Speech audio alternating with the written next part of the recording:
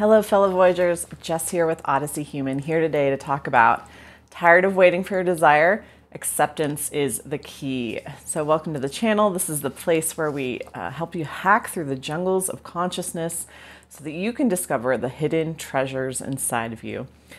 So glad to have you. If that sounds good to you, please subscribe. We'd love for you to join the channel. And today we're talking about acceptance. This is a really helpful thing in the interim, whatever the interim is, between, kind of proclaiming, declaring our desire, and then seeing it manifested in our 3D reality. And so what happens often, and even what I've found in my own process and journey, is that we tend to get into this kind of, it's like ping pong. It's this back and forth between two states of consciousness. And what are those two states? The first is feeling the wish fulfilled, being in your desire, knowing you're that person already, imagining it, feeling it, sensing it. And then the minute you open your eyes, you're like, ugh, back to reality. And that opening especially if you're fresh off your want, right? If you just are like, oh, this is really what I want. And that desire is really strong. When you're in regular reality, or like when you're not in the state of the wish fulfilled, it feels very unpleasant. And that's that longing, that lacking, that, oh, why isn't it here yet? And that's waiting, right? Waiting is a state of consciousness. Waiting is super uncomfortable. It's like a wasteland, right? When we're in a state of waiting, we don't feel comfortable to be in the present, right? It's this weird state of consciousness where we want something out in the distance in the future, and it feels like it's separate from us, right? And we can't achieve it, and it's really unpleasant feeling of separation waiting. So yeah, and we typically really want something, especially when 3D conditions are really bad. Say you don't like your job, or you don't like your relationship, or you don't like where you live. So when we're looking at the absence of what we want, those conditions, when we perceive that we are living in those conditions right now, it emphasizes that wanting and the waiting, because it's like, oh, I'm still here. I'm still here. I close my eyes and I can imagine what I want, the new job, the new relationship, the new living situation. But then I open my eyes and I'm back in that wasteland of not having it and being reminded constantly, right, that I'm waiting for it. And so that's lack. Waiting is lack. And the paradox of manifesting is that whatever we're paying attention to, right, we're creating more of. Whatever we turn that tractor beam of attention to, we're creating more of. And so when we have these extremes of waiting for something and then asking for it, visualizing it, trying to be the person in the wish fulfilled, it creates this really severe sense of contrast where it's unpleasant. It's unpleasant. And it creates an overall experience. If you were to step back and look at and say, oh, I've been manifesting this for however long, right? We tend to bring time into it.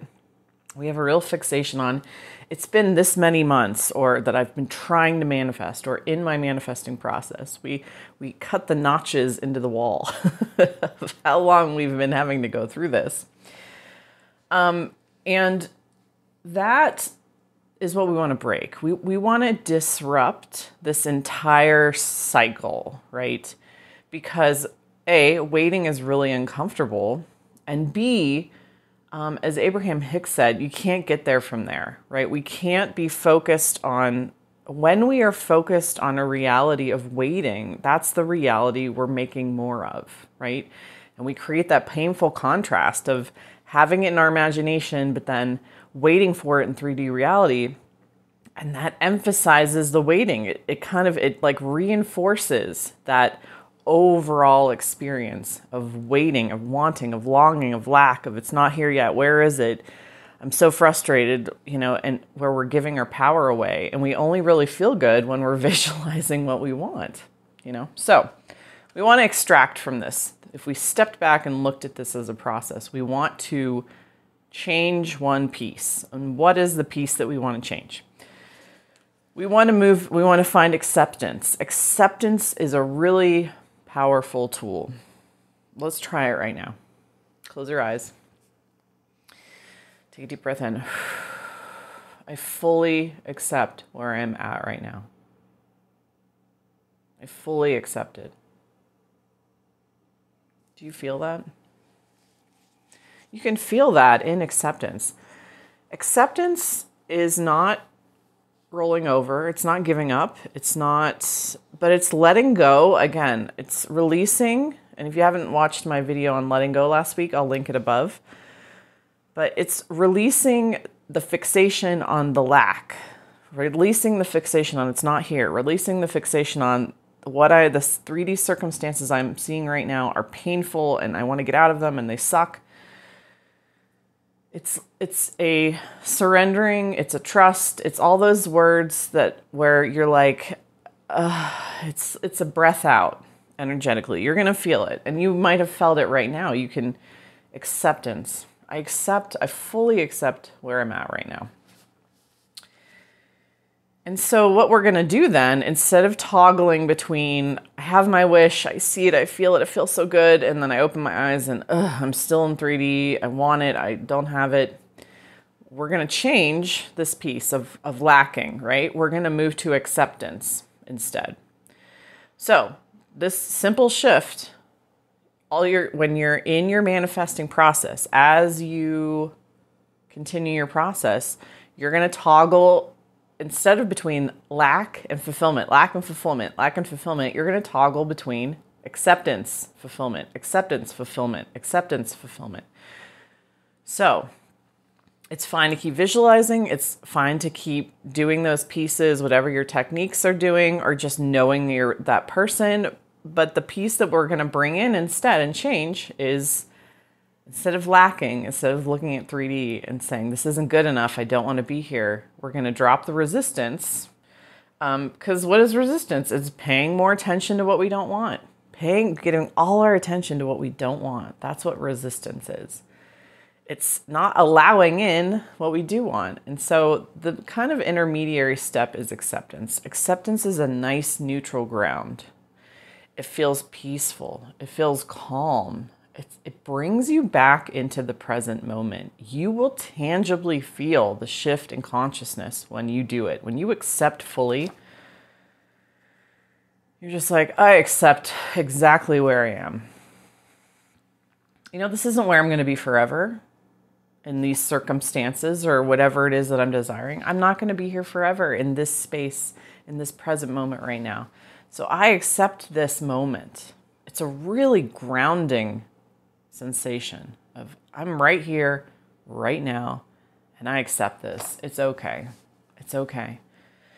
And you're going to feel a shift in consciousness when you start doing this, and you will feel it immediately. So you can start by just practicing acceptance for a few days, for a week or two, and then reintroducing your techniques. Or you can just remember, you know, when those thoughts of lack come up, when you start to feel frustrated and overwhelmed, you accept those feelings. You're like, I just accept where I am right now. I accept that I'm in this state that feels not how I want to feel. I accept this. It's okay. I'm bigger than this.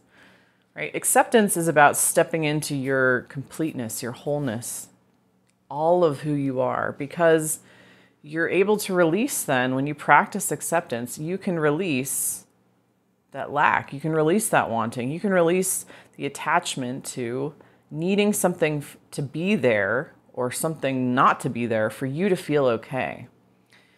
And acceptance is really powerful. So try it, give it a try. Remember, toggle between those two instead.